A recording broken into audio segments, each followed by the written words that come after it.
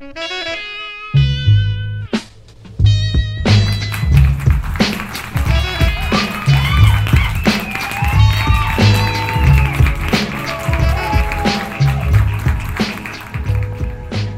database companies are still coming.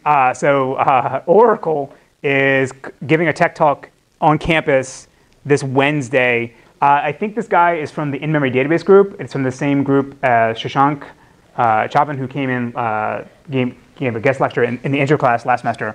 So he's going to come and talk about, I suspect, to be a similar talk than what we got last semester. But that's at 4:30 over here in New Simon. There'll probably be pizza for this, because if it's at 4:30, then there's usually pizza, right? The 12 o'clock ones, unless it's on a Thursday, there's usually not food. Anyway, all right, so before we get started, Matt posted on Piazza last night on the speeds for Project 1 that you need to target, and then he'll be setting up Gradescope today so you can submit that. So again, what will happen is you'll submit your project on Gradescope. That'll just prove that it actually builds, and then we'll have to run these offline on the same EC2 instance that we're telling you to when we do grading. Somebody posted on Piazza last night that if you use the instance store of the instance type we give you, then it runs out of space. This is because we do static linking in our system. So when you build everything, like every single test case is like 1 gig, so you run out of space. There's no way to build the benchmarks without building the tests. But it might be if you just target the building the slot iterator, it may not actually build all the unit tests. It may just build that one binary, so you should still be okay. But there's no way to you can do pass a flag, say in CMake, turn off building benchmarks.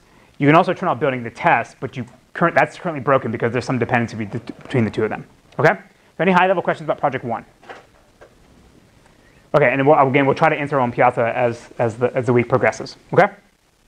All right. So we've spent the last couple weeks talking about sort of more OLTP aspects of a database system. So we talked about how to do transactions, we talked about how to do indexes, and now we're going to go at the bottom layer of the database system, and now talk about storage. And then going forward for the rest of the semester, we'll start building up new layers on top of that. So we'll do database storage, then we'll do execution, query optimization, and so forth.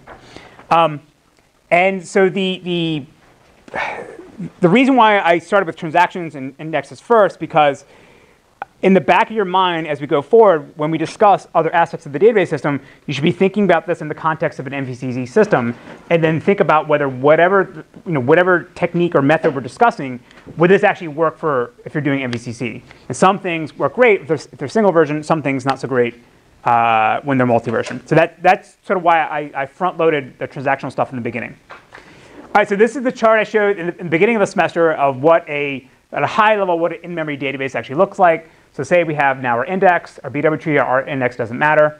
We're going to do a lookup to find a given tuple, and then this thing is going to spit out a block ID and an offset. So the block ID could just be a pointer to the beginning of the block, and the offset could be within that block. But that would sort of be kind of wasteful. This thing could just be just a straight pointer to the tuple itself. But now you get into issues if you start moving things around. So in our system, what we actually do, and a student came up with this and it was pretty clever, we use a trick from C++11 called align as.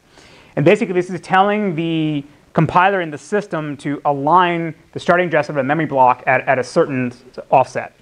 So we do this where we have all our blocks are 1 megabytes, and we use align as to enforce this. So now the block ID offset we get is a 44-bit pointer to some 1 megabyte block, and then we have 20 bits now to jump into some region.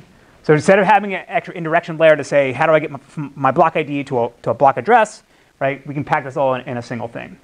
The only reason I bring this up is because in the old system in Peloton, it was a train wreck. This thing would actually be a pointer to a pointer. So we had a thing called a tuple pointer pointer, and it became a nightmare. We had so many layers of indirection, where now this one just tells you exactly how to go to the block ID, or the block location, and then this is just the offset to it. So again, the main thing to point out though is that all of our tuples we're going to try to store these fixed length contiguous pieces of memory. Whether it's a column store or a row store, it doesn't matter. these values need to be fixed length, because then we can do this arithmetic very, very easily to say, oh, I want the 5th tuple. I know the size of every tuple in my block. I know how to jump to the starting location for that tuple. Anything that could be variable length will instead store it in a separate data pool where we have variable length data blocks. And this sort of looks like what malloc does underneath the covers. Right? It's a bin packing problem trying to stick in different regions of memory of different sizes. Right? And so this would just be now a 64-bit pointer to that location. So this is what we're going to talk about today. We're going to talk about like how we're actually going to represent stuff in here and then stuff in here. So at a high level, what you can think of what an in-memory database just is, it's just a large byte array. We malloc a bunch of chunks of memory, and then we need a way to now interpret those chunks or regions of those memory chunks to infer what the schema actually is. So because we're relational databases, we're told the schema ahead of time. JSON stuff is usually just treated as a variable length data. But we know, like, I have these number of columns, I can have these types, and these sizes. So now when we jump to an offset in that fixed length data pool, we know that this is the starting location of a tuple, and we know how to interpret the bytes that we're looking at. We know whether to interpret it as an integer or a float or a timestamp. So again, we already talked about this before. Every tuple is going to be prefixed with a header that includes the metadata, such as visibility. We'll talk about nulls, sticking that in there. But basically, when I jump to an offset to say this is the starting location of the tuple, I'm really jumping into the header, and I can look at that header and try to figure out what's going to come after that. We're not going to store any of the schema information in the header, because that'd be wasteful to do that for every single tuple. The JSON databases that are schemaless have to do this. But in our world, every tuple has to have the same structure, the same layout, and so we don't need to repeatedly store that in the header. So, all right, today we're going to talk about doing type representation. How do we actually represent individual elements or attributes in a tuple? Then we'll build up on top of that and talk about how we lay out now those attributes for a single tuple. Then we'll talk about different storage models, and then if we have time, we'll finish up and talk about system catalogs. Because again, like this is sort of like an additional stuff that I want you guys to sort of be aware of, and this is actually kind of cool things that you can do because you have a relational catalog, a relational database with the schema. But the bulk of the main material we want to focus on is storage models and above. Okay. So this is the same. I've shown this before in the intro class. But basically, we know all the types that our database system can support. The SQL standard specifies what the basic types are. And we know then now how to actually represent the bits for each individual value of an attribute. So for integers, big ints, small ints, tiny ints, we're just going to use what C or C++ provides for us when we say allocate like an int32 or int64 or a small int. There's nothing special there. We just take whatever the bits we are when we allocate that, a variable like that, and that's what we're storing in our database. For floating point numbers, we'll have this distinction between floats and reals. Floats and reals are just going to be using the IEEE 754 standard, which is telling you at the hardware how we're going to represent floating point numbers. But this is going to have rounding and inaccuracy issues. And then there's the fixed point decimals, the numerics and decimal types that are specified in the SQL standard. Every database system is free to implement this any way they want. Some are more efficient than others. The Oracle one is better than the Postgres one. But the main idea is that this doesn't have the same rounding errors that you have in the floating point numbers. Timestamps, dates, and times types, these also vary per implementation. The SQL standard doesn't specify how you actually represent these type of attributes, but they do specify what kind of operations you can do on them. Like can I add 2 times together, or can I subtract them? Things like that. One common approach is just to use the Unix epoch. So it's the number of seconds or milliseconds since the January 1st, 1970. And you use that to calculate what is the current date and time. In C++, there's this thing called time spec, which gives you a time offset and then nanosecond offset. And that's actually 16 bytes larger than this. In our current system, I think we're using 64-bit integers, which is the millisecond since the Unix epoch. But again, for the SQL level, you don't know and you don't care. You just know you have timestamps. You can stick things in, and you can do comparisons on them. For the varchars, var binaries, text, and variable length fields, again, in the fixed length portion of the tuple, we'll store a pointer to some block of data in the variable length pool. If the value that we're trying to store is going to be less than greater than 64 bits, right? If the size of the data we're storing is smaller than the pointer, they might as well just store the data rather than having a pointer to that data. Anything larger than that, then we'll store it in a very linked data pool, and we'll keep some extra metadata to keep track of like what are we looking at, and if it overflows to another data pool, we have pointers to those as well. So I'll cover that as we go along. So just quickly, I'm going to talk about the difference between variable precision and floating point precision decimal numbers. So again, if you go for a float, a real, or a double, you're going to get the hardware representation of a decimal or floating point number, right? And that's specified by this 754 standard that every single PC or every single CPU has to follow. So if you store a floating point number on a power CPU, it'll be represented the same way in x86. The endianness might be switched, like the bit order might be switched, but at the sort of, how you keep track of the decimal point and what's before and after it, it's all specified by this. So this will be really fast because the hardware is actually going to have low-level instruction support to take two floating point numbers and compare them or add them together. It's not going to be as fast as potentially as doing addition on integers, but it's certainly be faster than doing anything that we can manage ourselves in the database system. But the downside again is you're going to have rounding errors. So if you write a really simple C program like this, where you take two numbers, two 32-bit floating numbers, 0.1 and 0.2, if I add them together, you would think the answer would be 0.3. But the problem is when you actually start looking at what's different positions in the decimal, you see you end up with all sorts of weird stuff because, again, the hardware can't precisely store 0.3. So even just print out 0.3, you get a bunch of stuff. So this, again, for some aspects in applications, this is fine. Maybe this is okay. Like if I'm storing the temperature of this room, I don't need to have a super accurate measurements, right? 98.6 or 90.0 is like good enough. But if I'm dealing with like money or anything that's like scientific measurements where I don't want these flat rounding errors, then I want to use fixed point decimal numbers. And the idea here is that the database system itself is going to keep track of what is the exact value that we're trying to store, and it handles all the rounding errors or all other issues that can come up when you start doing multiplication and manipulation. So this is actually what I'm saying here isn't accurate. So this is actually what Postgres does. What Postgres does will store the decimal point number essentially as a varchar, like a string, and then they have some extra metadata to keep track of, like where is the decimal point, is it negative or positive, what are some rounding issues. So they have these giant like switch statements to deal with all these different variations of the type of operations you want to do. And it runs about twice as slow than the floating point numbers. The hyper guys have a low-level sort of bit manipulation method to storing fixed point decimals that is very, very efficient, and actually in some cases can run faster than the floating point numbers, which I don't know how that is possible, but this is what they show us. So I'm not going to have time to teach that. I don't fully understand what they're doing just yet. The German guy recommended this book called Hacker's Delight that tells you how to do all this low-level bit manipulation. If this is something you want to pursue for Project 3, then we should talk. Yes? I think with like banks, they use like 4 bits and then just use that to represent a single decimal. Like it's like instead of using 16, they'll just go like 1 to 10. For like a single decimal position, only 4 bits. Yeah, 4 bits. They use like really old CPUs. So oh, okay. Yeah, so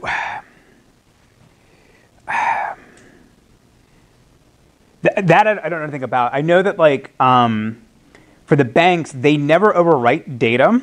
So like if a rounding issue could occur because the way their application was written when you computed like interest or something like that, you could always go back and fix it by rerunning the computation again. So it's not like you would lose any data by having imprecise precision. I don't know what I don't. This is something I'm very interested in, but I don't know enough about it to opine whether what people are actually doing. Other than I know that Germans have solved it, but I don't know exactly what they're doing yet. I don't fully understand it. Okay. Again, this is something you want to do for Project 3. I'd be happy to try to help out with this, and I'll point to the chapter in the book that he recommended. Okay. So as I said, like again, the database is essentially just a byte array. It's just going to be a char array or byte array, and then now we need to start putting meaning onto what the bits we're storing in these bytes. So say I have a simple table here, has 2 fields, ID is a 32-bit integer, and that's the primary key, and then value is a 64-bit integer. So the layout of the tuple would look like this, right? I have my header of some size where I'm storing the, the timestamps and everything that we talked about before. And then when the header ends, now I have the ID field, and when that ends, now I have the value field, right? So if I need now in my database system, I want to understand, like I need to read, this field, right? I know how to find the location of this tuple, right? Because the index got me there. All the headers will be of the same size, so I know how to then jump past that. And at this position here, then everything I read afterwards for up to 32 bits will be the ID field. So how do we actually access this data when it's just, in our C code or C++ code, we just see a bunch of byte array? We need a way to convert this into something that we can interpret as a 30-bit integer. Let me take a guess how you do that in C++. Reinterpret cast, right? So all that's going to say now, this is a compiler construct. This is going to say, like, all right, when I read this memory address, treat whatever you're reading as not a byte array, but a 32-bit integer. So that now in the compiler, it knows that when it accesses, it's just going to access just those 32 bits, right? So now for the variable length data, say I have a varchar 1024. So again, in the fixed length data array, I have my header, and then I have the 64-bit pointer. And this is going to now point to down to some memory region here in the variable length data pool, the starting location that's going to tell me, to find the actual value that I want. So in this case here, for each of these entries in the variable length data pool, it'll have its own header that keeps track of what is the length of the data that we're storing contiguously for this chunk. And then if it overflows this chunk, there'll be a next pointer that jumps down to some other memory location where we can read the rest of the data, right? So this is not unique to in-memory databases. The disk-based databases do the same thing. If your varchar or text field overflows between different pages, right, you need a way to how to connect these all together. The other thing that I'm not going to talk about too much is that this is not going to be null terminated typically, because otherwise you're wasting a byte for no reason. So in our code, we can't just go to call string compare or string length out of the C library to compare this thing, because it's not going to have a null at the end, so it's not truly a C string. So we have to write some additional. We have to write our own string functions to be able to interpret this thing and understand it. Okay. The other optimization we can do here is that say I'm trying to look up, find me all the strings, the values where the beginning of the string starts with the word Andy. So how would I have to do that? And with this setup, I would have to scan through my table, and then for every single tuple, follow this pointer to some random location, and then jump it to the first some bytes and see whether it starts with Andy. So that would be really expensive to do, because there'd be a lot of indirection, a lot of branch misprediction, because there's no conditionals. But basically, I'd be scanning one part of memory, then jumping over to another part, and then going back and scanning more, and back and forth. Right, so I would have bad cache locality, because it's not like I can keep scanning the same, a bunch of stuff that I brought into my caches all at once. I got to keep jumping over and over again. So a really simple optimization is actually to pad out the pointer portion that you're storing in the fixed length data to include a prefix of the string down below. So now when I scan across and try to find things that start with Andy, I can just look at this thing and see whether it matches or not. And I never have to even touch any of this. So this Hyper does this, and we actually do this in our own system. So the pointer portion of a varlen field in the fixed length data pool is going to be 16 bytes, or 128 bits. So we store 64-bit pointer to the actual data, and then we use the remaining 64 bits to store prefix. You could also store a hash of the entire string, right? There's different methods that you could use. Okay. All right. So now we know how to store basic scalar values, or fixed length values, integers, floats, and timestamps. Now we know how to store variable length data. Now the last thing we've got to deal with is nulls. So there's three ways to do nulls, at least as far as I know. The first approach is to just designate a special value in the domain of a type in the database to represent null. So one thing you could do is say the smallest 32-bit integer you could ever store, which is defined in libc as int32min, like this pound define. that will be null. So if I ever see this value when I'm looking at a tuple, then I'm going to treat that as a null, not really int32 min. So now up above above the storage layer in the database system, you have to account for this. Like if someone tries to insert this value, you have to throw an exception, throw an error, because if they try to store this value and then you read it back and it says it's null, then that would sort of be confusing. You basically have a bunch of extra boundary code up above to make sure that this is considered out of range.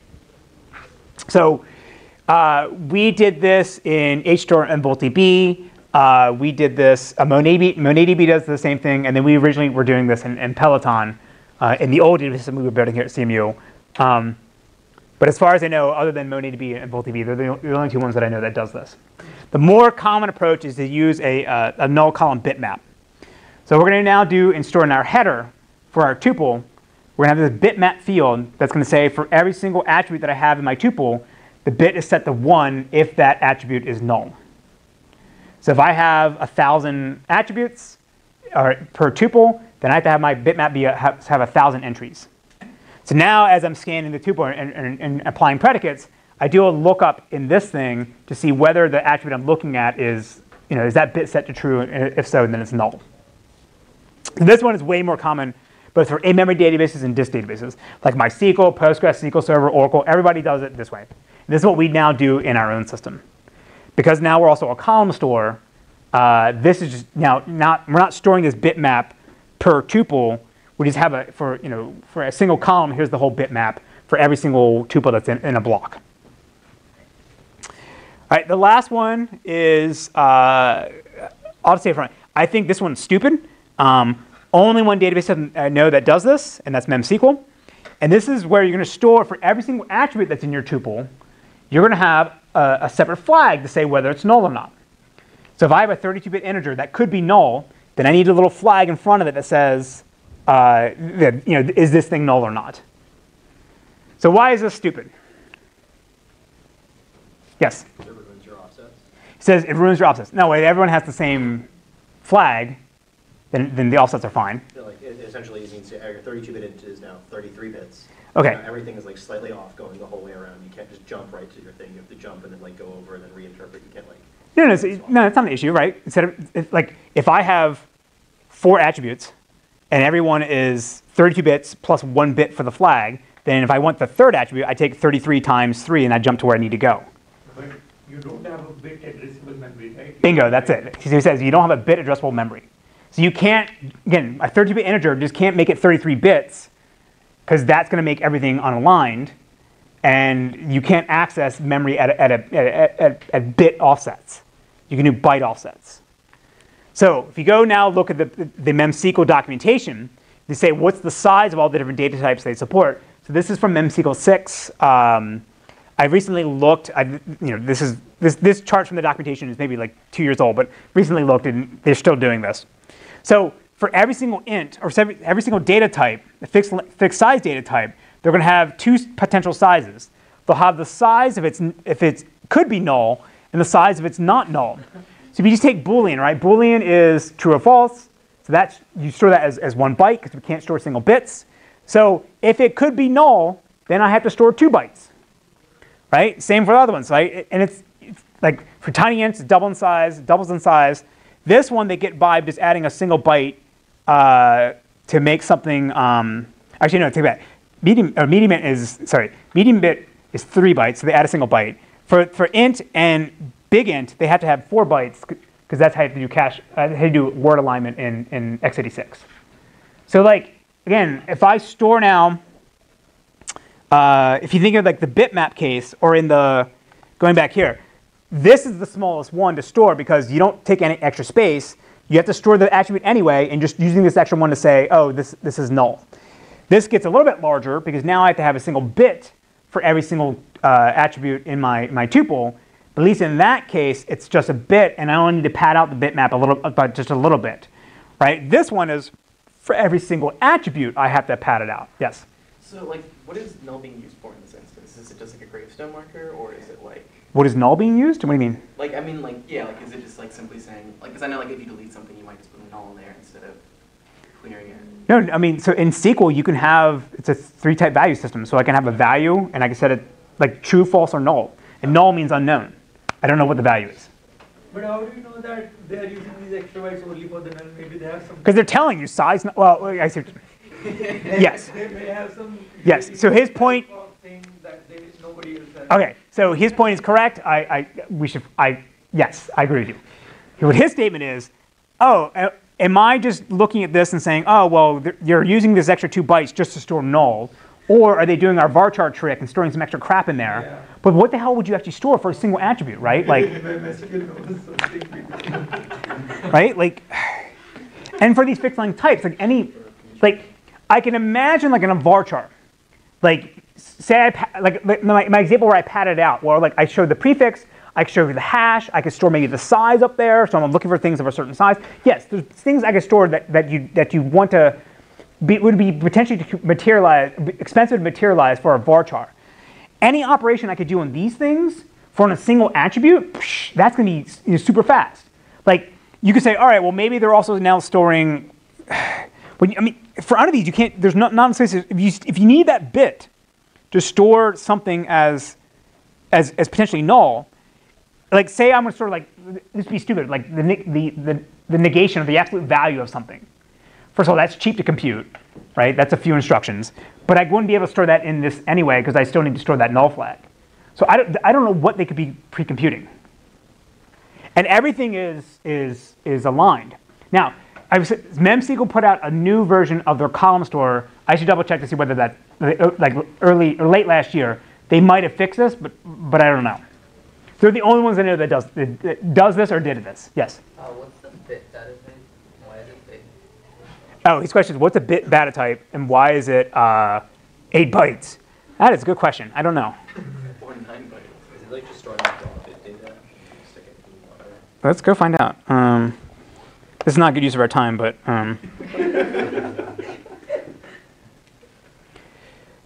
it's probably like a bit field, or maybe it's a bitmap. Bit SQL type.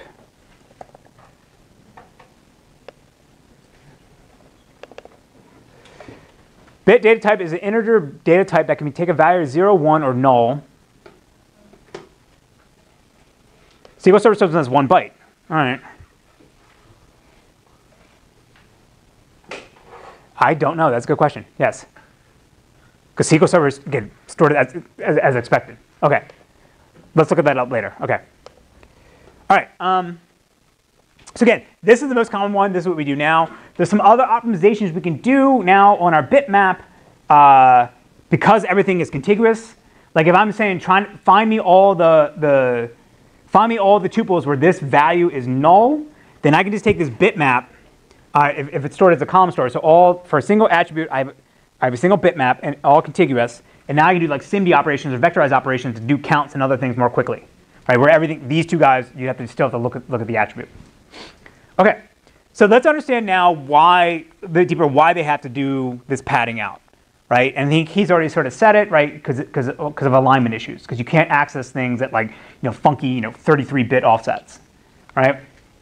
So what I'm going to describe to you now is to do cache line word alignment for our tuples in our database.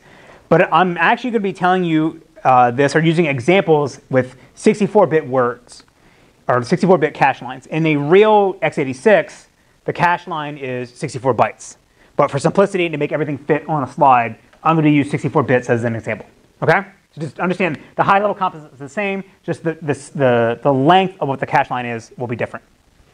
So let's say now I have a table here, right? I have 4 attributes, an int, a timestamp, a char2, and a zip code. In the case of a char versus varchar, some systems actually will store the varchar. Some systems will store a char just as a regular varchar, but in actuality, if you say, well, I know it can only be ever 2 bytes, then you can store that exactly in the fixed length data pool, or fixed length tuple slot.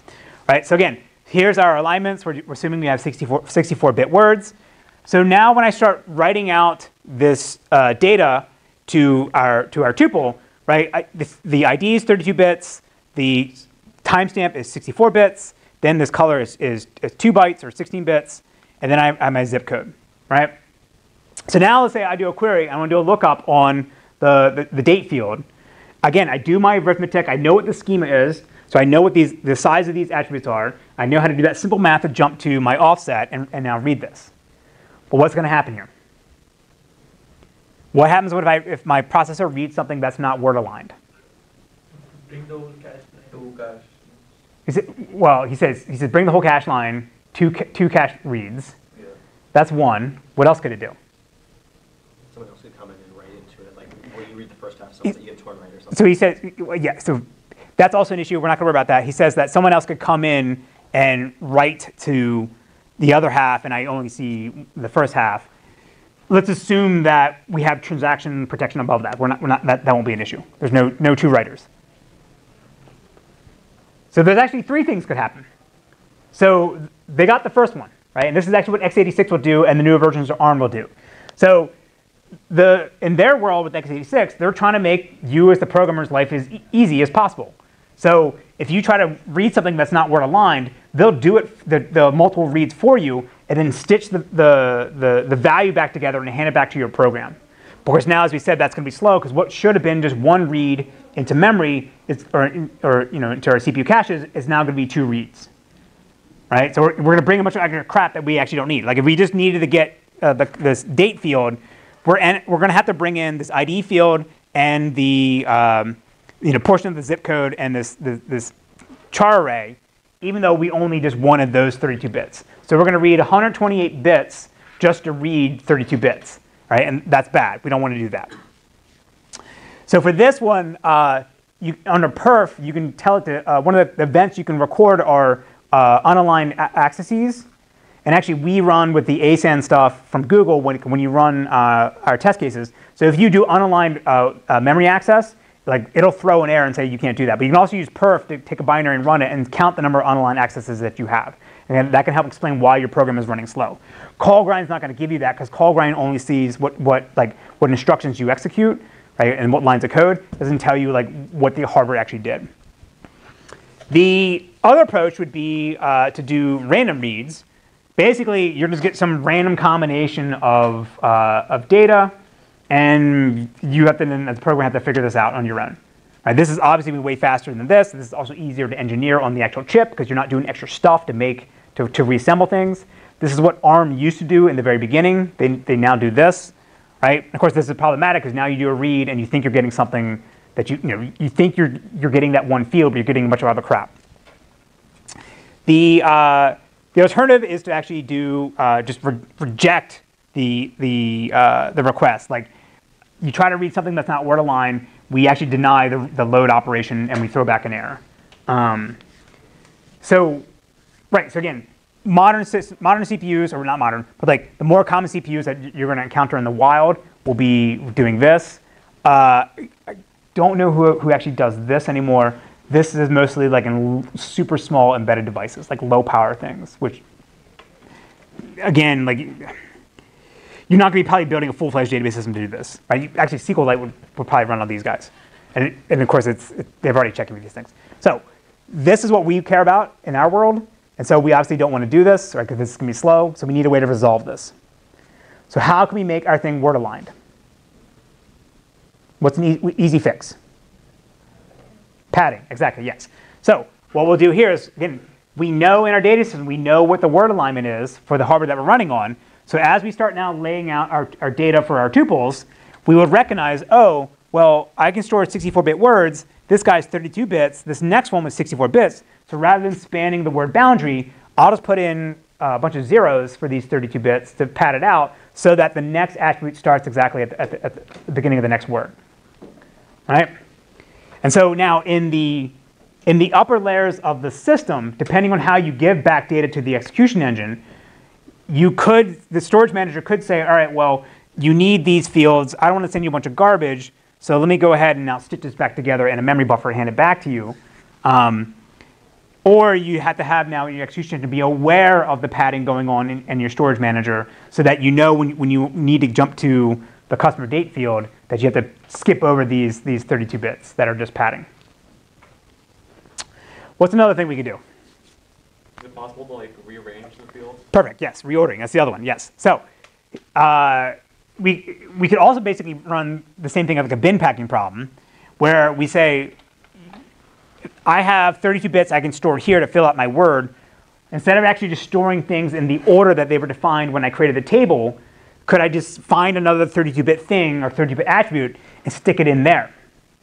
And then now I could pack the rest, and only here do I have to pad it out to make sure that the next tuple behind me follows at the right boundary of the word. Right? So again, the upper levels of the system need to be aware of that this padding is going on, or you need to do some copying to hide it from it. So we actually do both in our current system today. And so just to give you an idea of what improvement you can get, so this is a micro benchmark that one of the students that helped build out the new version of the system 2 summers ago. This is the first implementation we ever did without any alignment. And so this is just doing a micro benchmark that tries to insert as fast as possible. And so if you don't do any alignment, then you can run at maybe like 400 megabytes a second. You can insert 400 megabytes of data or 500 megabytes of data per second. No, sorry, sorry, 500 kilobytes, yes. But then if you do padding, then this bumps up to 11 megabytes per second. But if you do padding plus sorting, now everything is nicely cache aligned, and you can insert at a very high rate. So this is just how fast can we insert in things into memory. This is not writing any log records out the disk. Like, this is just showing the performance advantages you get from this. I don't think we have numbers that show just what sorting provides you. We only have padding plus sorting.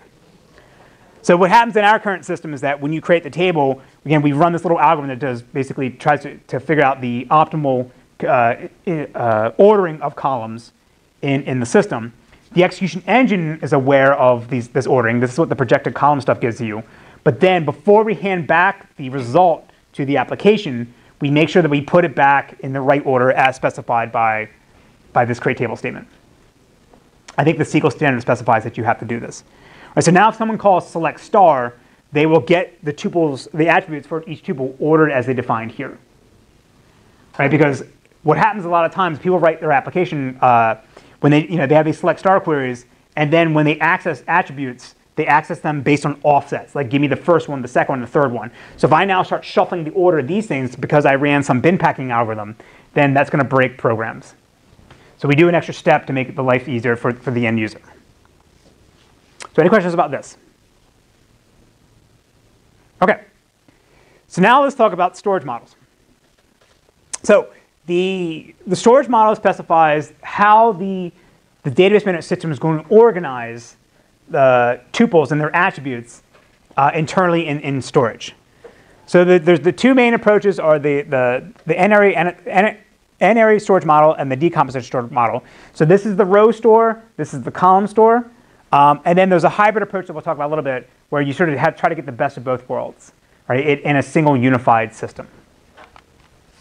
So the row store and NSM approach is what people normally think about when we talk about databases, relational databases, right? And the idea here is like I did in all the examples I showed so far, all the attributes for a single tuple will be stored contiguously in some region of memory, and then only when we get to the last attribute, then the next tuple begins.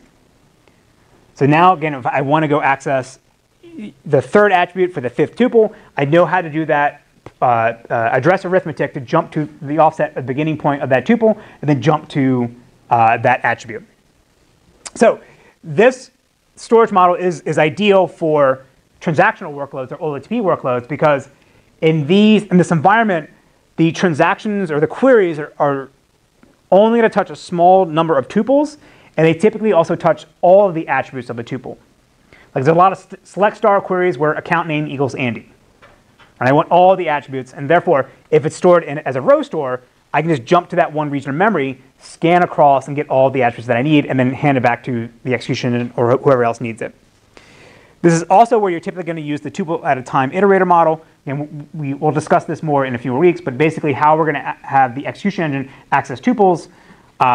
This approach is ideal because, again, I'm just jumping to the starting location of every single tuple and handing back that chunk of memory to whatever operate executor needs it. Right? This is also going to be really good for insert-heavy workloads, which is which is what you see a lot in transactional workloads. Like every single time I log in, I insert a new record to say this is when this person logged in. Every time I place a new order on Amazon, I insert a new order record. I insert all the items that I bought. So in a row store, this is super fast because I can just jump to some memory location or some free slot in my table and just write out contiguously all the attributes. So everything I've already said before. The advantage is that it's fast for inserts and updates and deletes. Good for queries that need the entire tuple. This one we can ignore for now. But where this is going to be problematic for is when you do analytical workloads, where you want to scan large segments of the table and you only want a subset of the attributes. Like if I want to compute what is the most, what was the average price of an item bought from anybody who lives in the city of Pittsburgh, I only need to access the city field and the price that they bought some item for. I don't need all the other attributes for that tuple. So therefore, if I'm doing a row store, then that's going to be wasteful because I'm going to be accessing chunks of memory that I don't actually need. And I have to keep jumping over and over again to find the right offset of the attribute that I want for every single tuple. So this is what the column store or the DSM approach solves. The idea here is that for a single attribute in a tuple, we're going to store all the values for every single tuple contiguously in memory. Now, it might not be for an entire block of data. It might just not have all just the values for that single attribute. We could have all the attributes together, but internally they're always going to be stored as a column store. So this is great for read-only queries because you're going to scan over large portions of the table at a time, but only accessing a subset of the attributes. All right, so this stuff we've already covered. So we'll get better compression through a column store. That we'll cover on Wednesday. And for point queries and updates, this becomes now more expensive potentially because now you have to take the tuple that you need to insert or update and break it apart into its individual attributes and do multiple memory writes to update all of them. So the history of column stores is kind of interesting. So column stores are super common now. Like any new OLAP system that's been developed or released in the last 10 years, in the last decade, will be using a column store. If they're not, then they don't know what they're doing, and it's not worth your time to talk to them, right? But what seems sort of obvious now wasn't always the case. So back in the 1970s, the first implementation, the known implementation of a column store system was this thing called Cantor that came out of the Swedish Defense Division. It wasn't actually a database system as we know it today. It was more like this sort of batch processing system, but it would organize the data as columns. In the 1980s, there was an actual paper that formalized the idea of what a column store database looks like. But the first sort of known implementation was Sybase IQ, which came out. It was an in-memory accelerator for Sybase. The idea was you had your regular Sybase ASE database system, and then you bought Sybase IQ to sit in front of it. So if analytical queries show up, they would run on that copy of the data. So they were using what is called a fractured mirror approach, which I'll cover in a few more slides. But basically, you still had the row store, and then this thing sat in front of it and made the analytical queries go faster. I've heard some horror stories about this in the 1990s that it was hard, it never worked correctly. But it's still around today. And this is what they were using, you can connect to with in SAP HANA. In 2000, this is when the column store idea really took off. The three main ones in this space were Vertica, VectorWise, and MongoDB. VectorWise was an improved in-memory version of MongoDB. This later got renamed, or got bought by Actian, and then got renamed to Vector, and it's still around today. And this is actually still really good. If you benchmark it, it does still really well. There's certain aspects of VectorWise that we'll cover later on in the semester. MongoDB is still around as well. It came out of CWI, the same sort of school that built DuckDB. Right? These guys sort of were early in this space as well. And like I said, now everyone recognizes the advantages of a column store, and they're widespread. All right, so the paper I had you guys read, the reason why I chose it because it was sort of showing you that how to do updates and support hybrid workloads on a column store, right? So in our system, we still support transactions. We still support doing updates, and as well as also doing analytical operations. But we're designed to be a column store.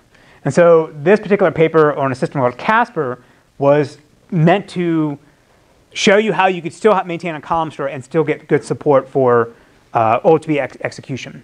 So the paper discusses some high-level design decisions you need to be mindful about when you're building a column store system. Tuple identification is how to find tuples in the fixed length data array. how are you going to organize the data that you're storing in your columns. And then the update policy and buffer location, we sort of already covered these a little bit when we talked about MVCC. It's basically telling you where do you, if you have a Delta store, where do you actually store these things, right? And then how do you apply them later? So I want to focus on the first two. And this is also, and then we'll then talk about how the different approaches for building a hybrid store where you have a row store plus a column store. So Casper is a pure column store that supports transactions, but then we'll talk about things like the fracture mirror approach for storing row stores and column stores together. So the first issue is that we need to figure out how we're actually going to identify our tuples, or how can we get to the starting location for an attribute. Again, we assume that all the values will be fixed length. The varchar stuff is stored in a variable length data pool, but at least the pointer itself will be fixed length. And so if everything's always the same length, then you don't need to actually store any additional information to identify what tuple you're looking at. You just use the implicit offset of where you're looking at in memory to say this is the identifier for the tuple. So if I want the second tuple, or the tuple number 2 in my table, I know how to do the arithmetic to say, well, what is the type of each of these columns? And I want this location, so I know how to multiply the size of the attribute versus the starting location I want to jump into to get the values for this tuple. And I can do the same thing for all the other columns. In some systems, however, they can't do this, or they don't want to do this, and instead they actually store explicitly the tuple identifier for every single attribute that you're storing in the column store. So for column A, right, for the first tuple, I'll store its tuple ID, and the second tuple, I store its tuple ID, and so forth.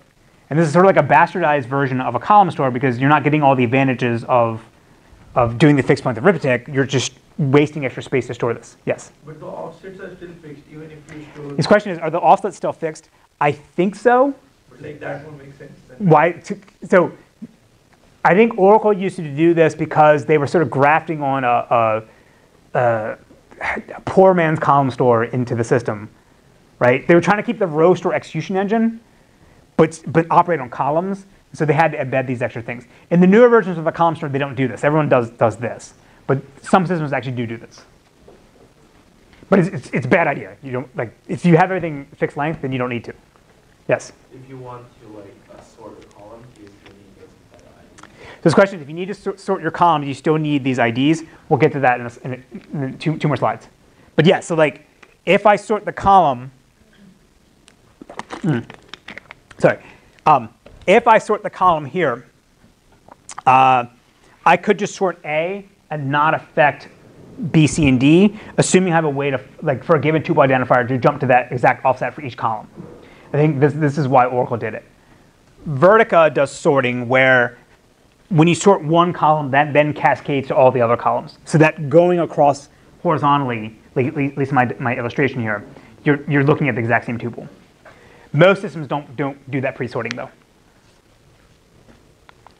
All right, actually, this is the next topic. All right, so the next question is how are we actually going to organize data when we have to make changes or add new entries. So the most common one is to do insertion order. So we just find any slot that's free in our blocks, and we just insert our tuple in there. So there's no locality, there's no ordering of the attributes. It's just sort of random. You don't necessarily always have to go in like from beginning to end. In our system, we actually we do a compare and swap on a random location in a bitmap and try to find the first free location, which may not be the first free slot, but at least in that case, you're not having threads all try to contend inserting to the same location at the same time. The other approach is what he was referring to is when you insert the tuples into the columns based on some ordering scheme. Right, so again, Vertica is the most famous one that does this, but this is going to be problematic. We'll see in the next slide because if now I have a bunch of inserts showing up and I need to enforce that ordering, I don't want to pay the penalty of having to reshuffle things every single time because that would be expensive. And then the last approach is from the Casper paper where you're going to break up the blocks into ranges and according to some partitioning scheme, and then within each block it doesn't need to be sorted, but sort of globally there's this what they call a shallow index, at least will jump you to the location that will have the data that you're looking for within a particular range. So let's look at the first one. So this is just insertion order. So this is my column store.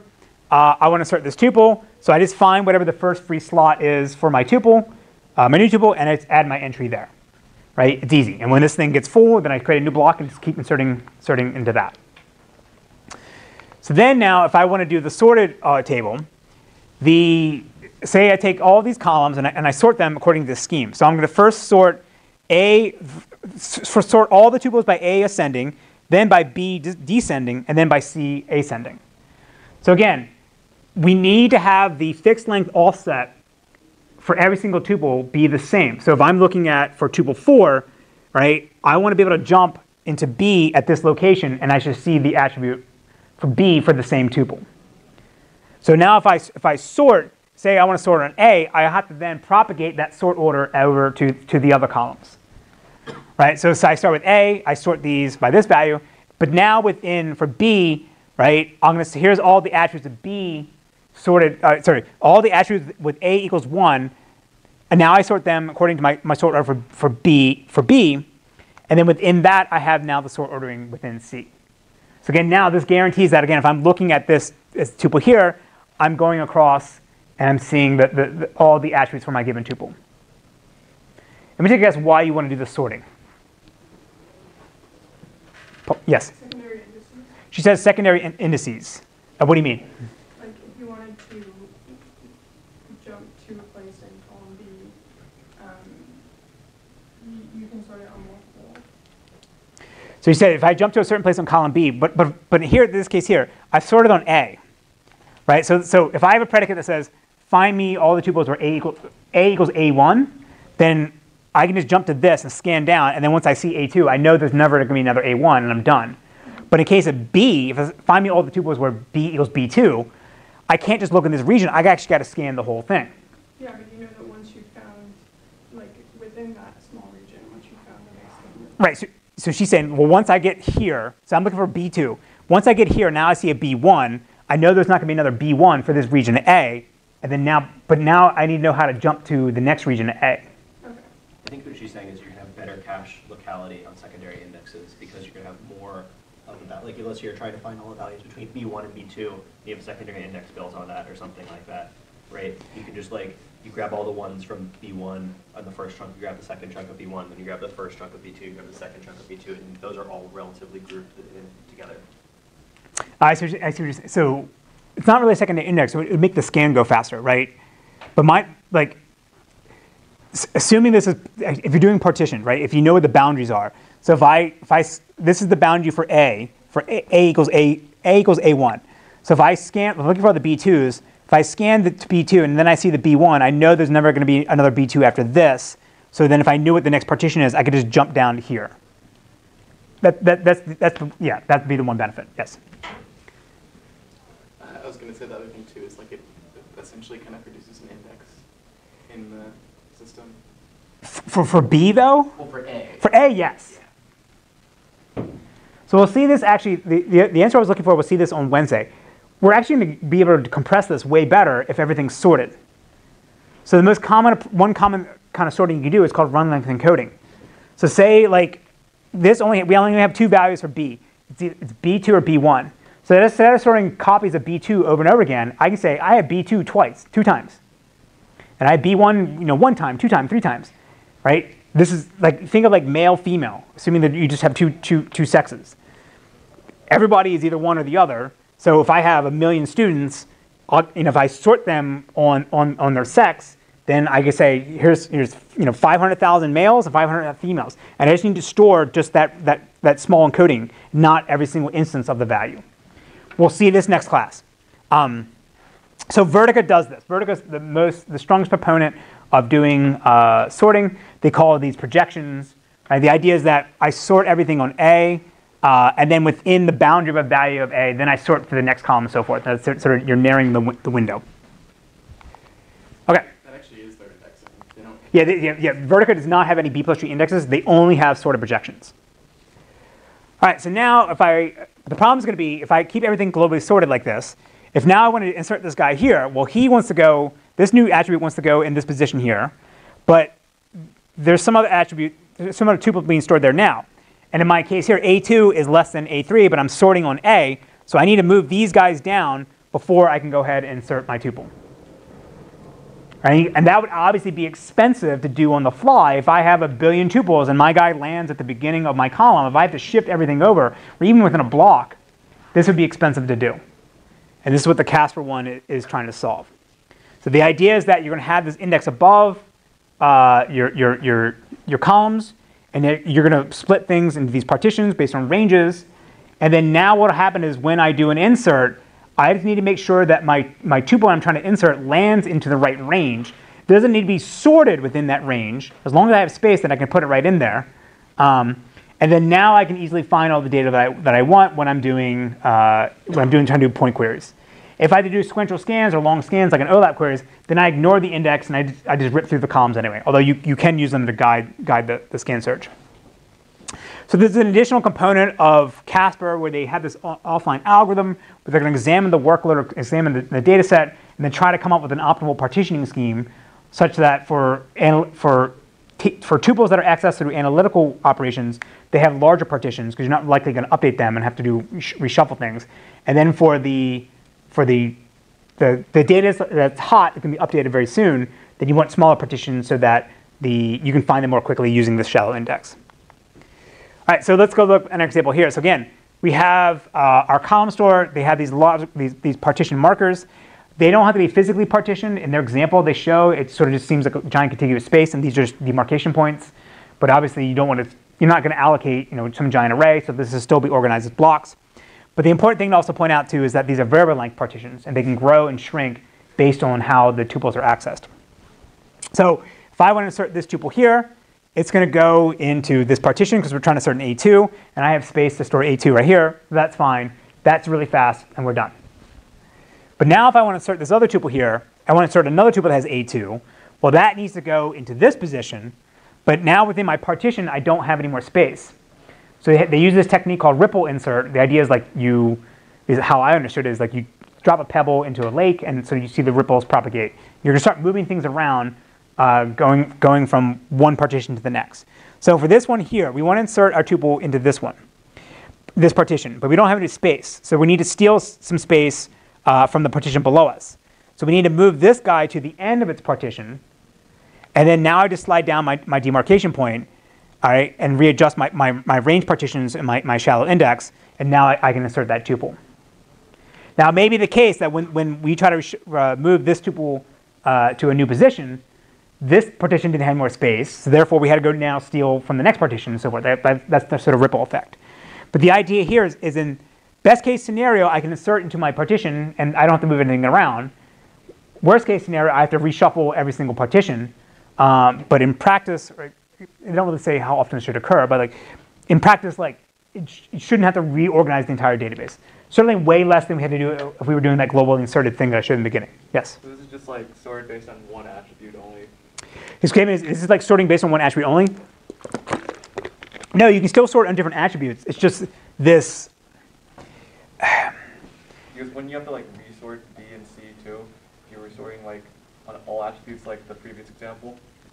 The statement is wouldn't have to resort on B and C if I'm sorting on multiple attributes. So the paper doesn't really give an explanation of this. This thing could be multiple attributes.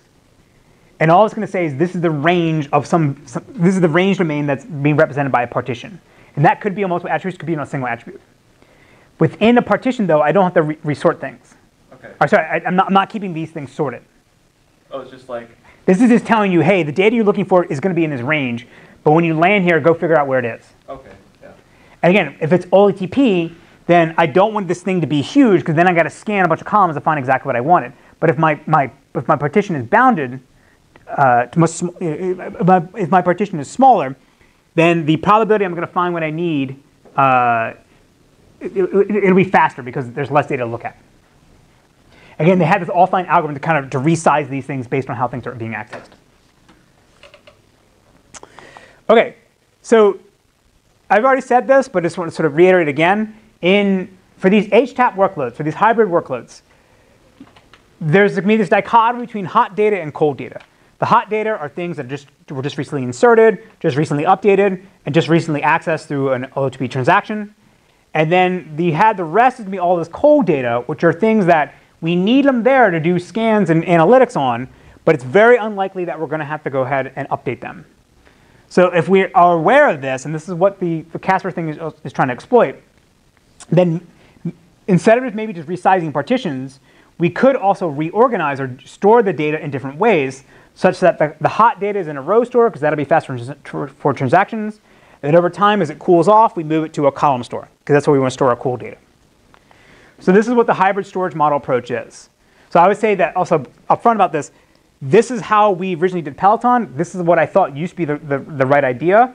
I actually now think that the pure column store, whether you're doing the Casper approach or the hyper approach that we do, that's actually the better way to go. It's not worth the engineering overhead to have these extra storage managers in place to make this work. But you should at least know how it works, because a lot of systems actually do this. So the idea is that we're going to have a single logical database instance where underneath the covers, we're going to store our hot and cold data differently. So I call create table, and anytime I do a lookup, I see one table, but underneath the covers, the database system is managing different the tuples differently. So again, the hot data will be in the row store, the cold data will be in the column store. So there's two approaches to do this from an engineering perspective. The first is that you actually maintain two completely separate execution engines and storage managers in your system, and then you have something that stitched together the answer up above, right? And then the other approach is what we did in Peloton, is that you have a single execution and a single storage manager that can operate on both row store and column store data at the same time, right? That you have this sort of indirection layer that knows how to read the data from the two different models and can unify them in a single engine. So the separate execution engine is the most common one, because what mostly happens here is that people take two existing database systems and they slap them together and they build a little middleware thing on top of that to unify them. So the two ways to do this would be fractured mirrors, which is what Oracle and IBM are doing, and then the Delta Store approach is what HANA used to do, where that sort of looks like when we talked about the time travel table, remember they had like the main data table and the time travel table, and the main data table always had the oldest one, and the time travel table had the latest one. That's because the main table was the column store, and then the time travel table was the Delta Store. So I'll go through both of these. So the fractured mirror one is, again, we basically have a complete copy of the database, but now stored as a column store, right? So it's like a mirrored copy, but it's called fractured, meaning like I broke the mirror because I reorganized the rows now to be columns. So the row store will always be the primary storage of the database. All my reads and writes are going to go here. All my transactions will update this portion. And then in the background, through some process, I will then copy the data out, convert it to a column store, and store it in the mirror. And then now when any analytical query shows up, if they only need to touch data that is bounded within the column store, then I can route it over here, and it'll run more efficiently. Yes? So this data can be a bit stale, right? His question is, or statement is, this data could be a bit stale. Depends. So sometimes you can, and sometimes you want to, and sometimes you don't have to. You don't want to do this. So if it can't be stale, then when an analytical query shows up, you need to recognize, oh, you need data that I don't have in the column store yet. So I also need to execute that query on the row store and then put it back together. So Oracle does this. So they decide whether they want it to run a query on the transaction level and then do the... It's more like they figure out what portion of the query needs to run on the row store and what portion needs to run on the column store. And they'll run them both and then put it all together. Sybase IQ didn't, as far as I know, didn't do that. It was sort of separate from the row store. It didn't know about the row store other than getting updates from it. So when if you ran an analytical query on Sybase IQ, it would only touch this. It wouldn't go back get the rest of the data from this. Whereas Oracle combines everything. But like staleness can be fine, right? In what real life example? So his statement is staleness is okay. I think he brought this up earlier. Like, in what scenario would you need to have serializable execution of an analytical query with up-to-date information? People want that. People want enough that Oracle decided to do it. But the important thing to point out, though, in the case of Oracle's case, for their in-memory column store, which is the guy we talked about on Wednesday, This thing is ephemeral. So like if you crash and come back or stop the system and turn it back on, like it'll re-propagate the column store by reading from the row store. So again, all the updates have to go here. This is the primary storage. This thing is propagated lazily. Yes? Is MemSQL also doing this? So this question is MemSQL doing this? No, MemSQL would do the delta store approach. And so the way this one works is that, again, you have this like delta store, it's like a row store. Think of like there's a pending like updates to a log, right? And then actually, the newer version of MemSQL might do this. The old version doesn't. Newer version does this. The old version didn't. The old version is that you call create table and you would say I want to be a row store or a column store. But then if you say, all right, I want to make this table now be a row store, or sorry, if it started off as a row store, I want to now make it a column store, I got to dump it out and load it back in, right? So like I couldn't take the data from a row store table and have it seamlessly converted to a column store. I had to have two separate logical tables. The newer version actually does this, where you apply the updates to this delta store, and then they're appended to the column store, right? So again, you have the same issue that we had on the fractured mirrors. If now I have a query that needs to touch data on both sides, then I need a way to execute on the row store plus the column store. Now, if you're doing MVCC, you sort of, like with the delta store, you kind of get the same thing for free. Like you already need to be able to traverse back in the version chain and find the right version of a given tuple. And that essentially becomes the same thing as the delta store. It's just we're going from, in our system, we're doing newest to oldest rather than oldest to newest. So when we go look in our column, that's always the newest version. But we still have a way to go back and reconcile the right older version by replaying updates in the delta store.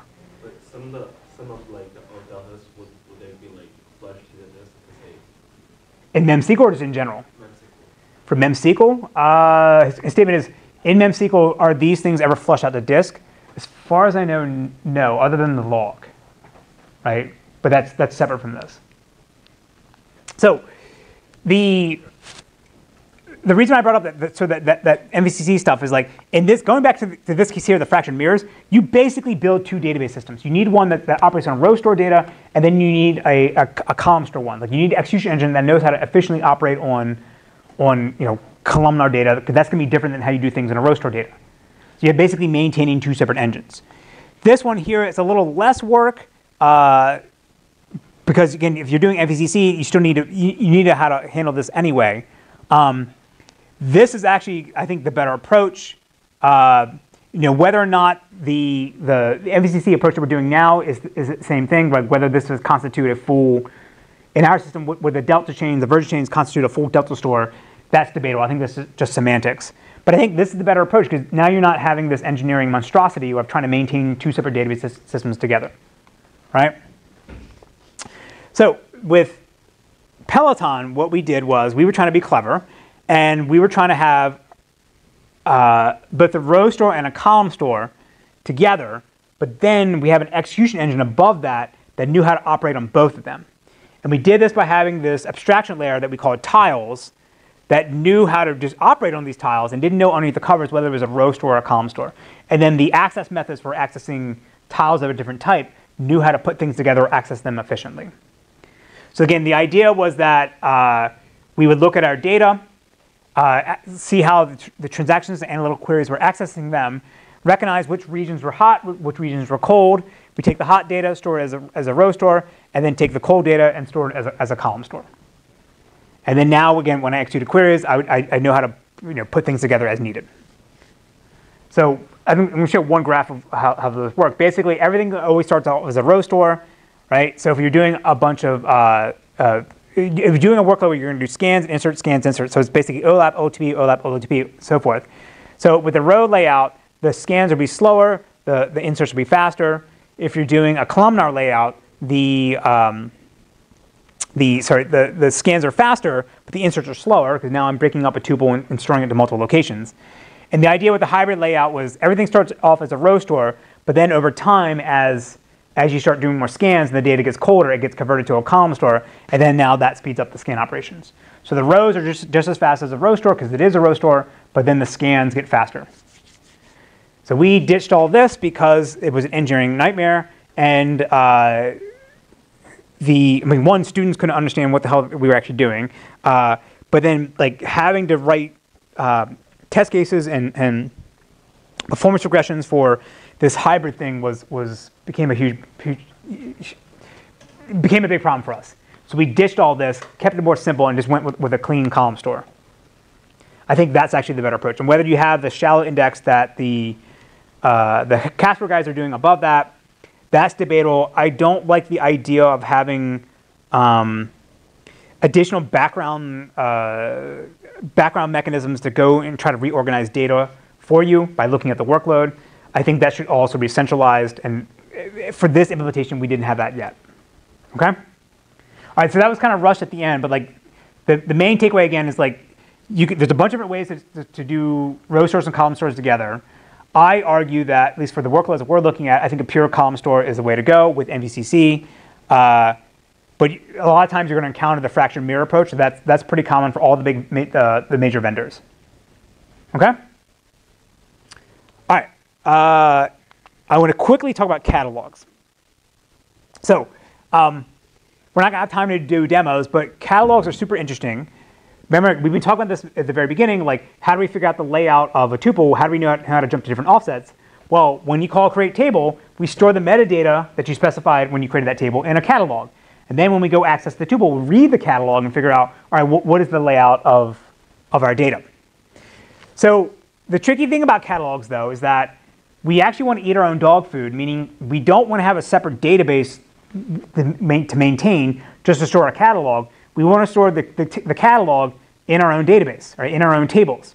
But now it's like a chicken for the egg problem. Like I need to store metadata about tables in the catalog, but I need to store my catalog in tables, right? So we have to have the specialized code in order to bootstrap the catalogs. The Postgres one is actually kind of interesting. They basically have this DSL that then convert into C code for doing this bootstrapping, basically inserting all the things you need to have in order for the catalogs to turn on. I'm not aware of what other systems do, because I can actually see the source code in Postgres. In the earlier versions of MySQL, like MySQL 5.7, they just store the catalogs as flat files on disk, which I think is the wrong thing to do. You want to store everything as regular tables, because now you get all the ACID guarantees that you would expect for regular tuples in data tables. So let's go through some examples of how to do schema changes, and you'll see now how some things will be easier if you're a row store and some things will be harder if you're a column store, and vice versa. So if I add a column, then I basically need to scan through every single tuple if I'm a row store and copy the tuple into a new location and insert it with the new column in it. Some database systems don't let you insert the column into any location. Like you can only insert it at the end. Like Postgres does this. Some systems like MySQL, you can specify exactly where you want to insert it. Because basically what they're doing is they're copying every single tuple from the old schema to the new schema. For a column store, potentially it's super easy. Yes, question. You did this, sorry. Oh, sorry. For column store is super easy because I just make a new column, right? And I don't need to modify any of the other columns. Now it depends how I'm organizing my blocks, but in general, it's this is way easier than a row store because I don't have to touch any existing data. For drop columns, same thing. Well, if I'm going to go and take the column out to save memory, then I again go through every single tuple and copy it over. In some systems, you can just mark them as deprecated. Like Postgres will do this. If I drop a column, it doesn't actually get dropped. It just records in the catalog that it's been dropped. You know to ignore it if any query comes along and tries to read it, but physically it's still there. And then at some point when they run the garbage collector for MVCC, they'll go ahead and compact it. For column store, again, if I'm storing my columns as separately in memory, then I just go ahead and just free it up, and I'm done. And it doesn't affect anybody else. Change column, like if you change the column type or change constraints on the column, depending on what the change I'm doing, I may have to scan through and look at every single tuple before I can make that change. Again, and depending on whether I'm a row store or a column store, I could leave the data as it exists, or I had to go change things. Like if I go from a 32-bit integer to a 16-bit integer, I have to scan through to make sure that I'm not going to have out-of-bound errors if I do that change. But now maybe I don't need to actually copy everything and make a 16-bit column. I can leave it as 32 bits. Some later point I'll clean it up, but the conversion is just sort of done at a logical level. Indexes are super tricky. This one, I don't think we're going to have time to discuss this semester. I will say this is something that people have tried for, I think for 2 years now in this class. We've tried to always create indexes. We can create indexes now. Like in our system, if you call create index, before you load any data in the table, that's fine. When you insert data, then we'll update the index. It's going through and populating an index on an already created table. That's when things get tricky. Because if you want to do this without blocking inserts, because I could just lock the whole table, scan it, populate my index, but that could take a long time. So there's ways to do populations of indexes without having to block everything while you do this. And this is something that people have tried 2 times in this class with mixed success. I think it'd be fun to be able to try this this semester again. Drop index is super easy, right? You just drop it logically from the catalog. Then in the background, at some point, you know that nobody else is looking at it, and you go ahead and drop this. And we have this deferred event framework in our system now that does garbage collection for any kind of memory we allocate in the system, and we can handle this already, right? The last one, it will be sequences. And so sequences are auto increment numbers, or like the serial key in Postgres. Think of like a column. I have an attribute where every time I insert a tuple, if I don't specify a value, there's some counter where they're going to add 1 to it. And then that way, if the next tuple gets inserted, it'll have the counter plus 1 and so forth. And so what's super interesting about them is that they don't follow the same transactional guarantees and isolation protections that you get from regular transactions. Right? We're going to store them in the catalog, this counter, but if I insert a tuple, the counter gets increased, and then I roll back my transaction, the tuple will get rolled back, but the counter always still goes up. And so what needs to happen is you actually have to log that to disk, because that way if I crash and come back, I need to know where that counter left off, even though the transaction that modified it may have not gotten written to disk. So this is actually something that students did do in the old system, which was a lot of fun, and I think this would be good to do again in this class. Right? There's obviously optimizations we could look at from like Postgres and other systems, like maybe you only update the counter on disk for for a batch of values, like every 10, write that to disk, then you hand out new values in memory, and then only when you hit the upper bound, then you increment the counter in the catalog again. Okay? We're out of time, so I can't do a demo, but we can do it after class if you're interested in this kind of stuff. All right, so just to finish up. So as I said, we abandoned the hybrid storage model. I think simplicity, at least for this case, this part of the system is a big win and the right way to go. The delta versioning we would use under MVCC plus a column store is equivalent to sort of the different approaches that we saw before. Catalogs are really hard. This is actually something we got right in our system now. I'm actually happy to say this. We followed the Postgres schema, or the layout of catalogs, but everything's stored as tables, so we get all the transactional guarantees you would normally get for regular tuples. So there's a lot of cool things we can do now that our catalogs are transactional. But we can cover that more when we talk about Project 3. Okay? Any questions?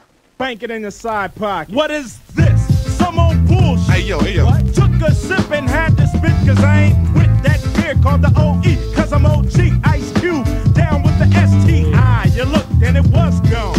Grabbed me a 40 just to get my buzz on, cause I needed just a little more kick.